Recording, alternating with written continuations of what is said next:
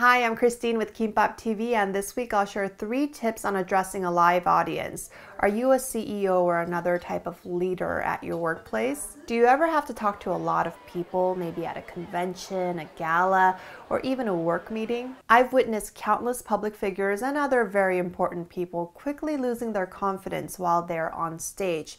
This could be due to a lack of preparation, nervousness, or a general fear of public speaking. My first tip to get over this obstacle is to practice a lot. At home, at the office, people tend to bury their heads into their scripts when they're on stage and nervous.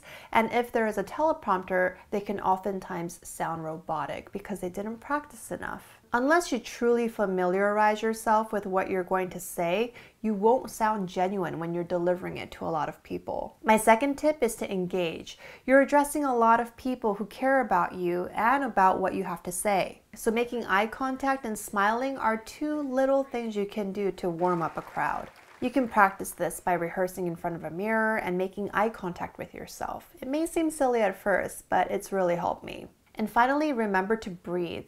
You're probably where you are for a very special reason. This is a big moment for you. So before you get out there, take a deep breath in and out and remember why you're there. The most inspiring people that I've seen on stage truly spoke from their heart. Even though they had a script, you knew that the words were coming from deeper within. So let your personality shine by speaking from a place that's much deeper than that piece of paper in front of you. Breathing has helped me to release some nervous energy, and it also helps my voice to get back to its normal octave. Sometimes I can speak a little bit higher or extra lower based on where I'm at in my nerves. So I hope these tips help. I love hearing from you, so please give a thumbs up if you like this video and comment below on other topics I can help you with. I hope you have a great day, and I'll talk to you again soon. Bye.